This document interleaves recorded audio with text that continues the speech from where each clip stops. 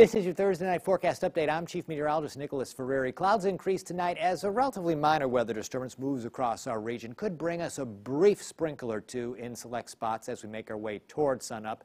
But by the time the sun does rise, we'll look for the rain chance to be clearing off to the east. Still, though, a few lingering clouds in the morning hours. Temperatures at that point near the freezing mark.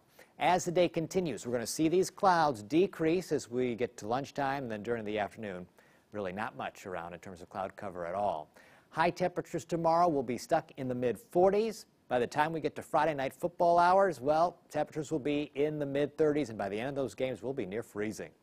On Saturday, another weather system will be tracking in. It's not here in the morning, though, so we're dry. We're seeing some sunshine. Clouds will increase later in the day, and before day's end, we'll start to see some rain chances move into the picture. That rain continues overnight into Sunday morning.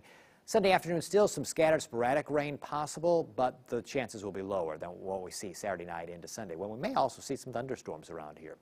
On Saturday, 47. Sunday up to 54, but we're back down to the 40s for a few days next Monday, Tuesday, and Wednesday before temperatures jump back to 60 for next Thursday, Friday, and Saturday. Next Saturday, some rain possible. A week from Sunday, some rain and snow showers in the mix. That's your latest forecast update.